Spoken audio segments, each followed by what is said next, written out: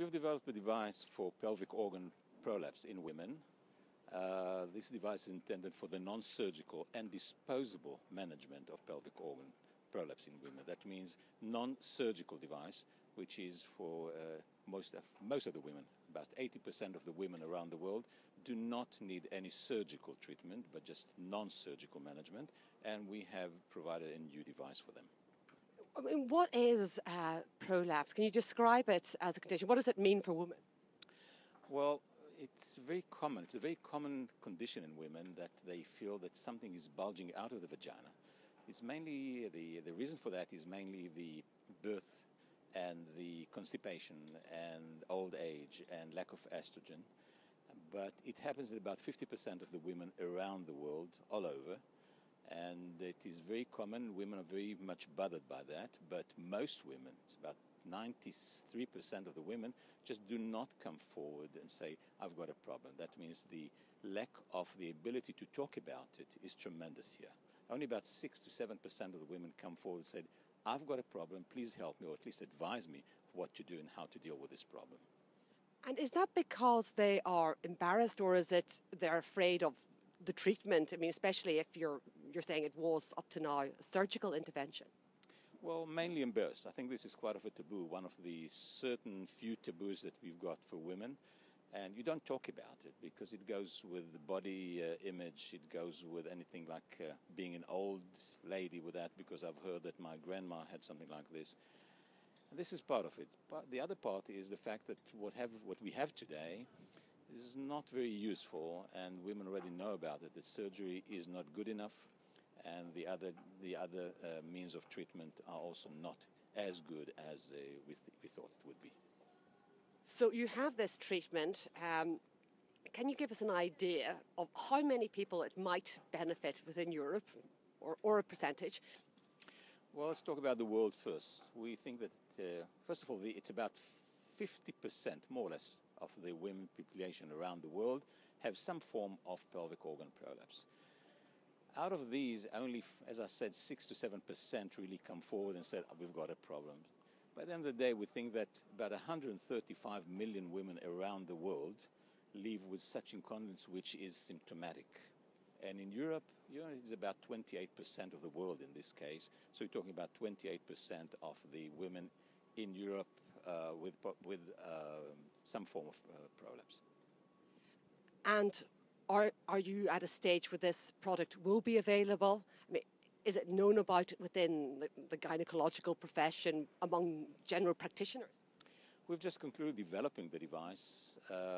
We are a company which develops vaginal devices which are intended for the non-surgical and disposable management of such pelvic floor dysfunctions. One of them is the pelvic organ prolapse, which we have just concluded developing. And the device is ready for the market. It's got a CE mark, which means ability to market within the European community, and we just received the FDA clearance for that. It means the Federal Drug and Food Administration.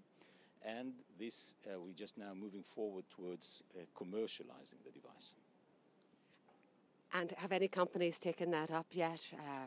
Is there interest in the product? Yes, we've got a few companies interested in that. We're still looking forward, but this is in the process. And one of the things that, obviously, as I mentioned, this is a worldwide problem. So eventually, this will reach Europe as well.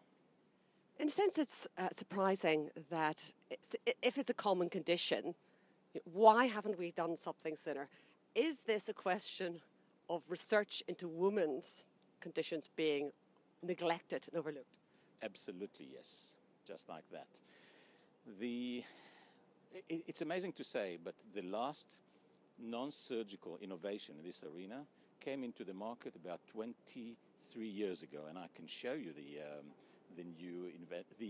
old invention that we have now at hand. This is something that looks like that. This is quite a small one, even much bigger than that. And it's a good thing, but the logistic behind it is terrible, because women just don't like it. They just hate it. The point here is that the women have to come to the doctor every 3 months in order to clean the device, replace it, and there's much discomfort in that, even pain.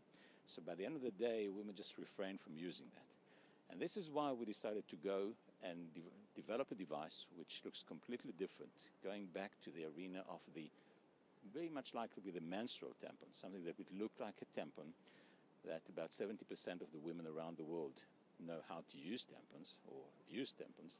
So this is why we moved into the arena of the tampons, and we developed several devices like this. Previous device of ours was for stress urinary incontinence. It's no longer ours. It was acquired by Kimberly-Clark. It's already on shelves in North America, not in Europe yet. And to your question, yes, the authorities are not very much aware of the women's need. And this is why there's a new movement now, actually developing, which is trying to push forward the term of femtech. That means technologies for feminine use. And this is part of it, and we're very much involved in this. What would your new invention look like? Okay, I can share the device. Actually, all our devices come ready for use within a package, just a sealed package like this. Someone just opens the package and takes out the device. This is our device, as you can see, very much like the menstrual tampon. It is inserted by the woman herself into the vagina whenever she wants and wherever she is. It doesn't matter where she is. She might be on vacation just as well. And the device is just within the vagina. Only then she presses the plunger. It becomes a ring. And then continue pressing the plunger. The device and the applicator separate, and the applicator goes to the dustbin. The device remains in the vagina for up to 7 days, or until the time that she wants to take it out. And then by the end of use, she just pulls the string. The device shrinks back into tiny dimensions and just slide out of the vagina for disposal.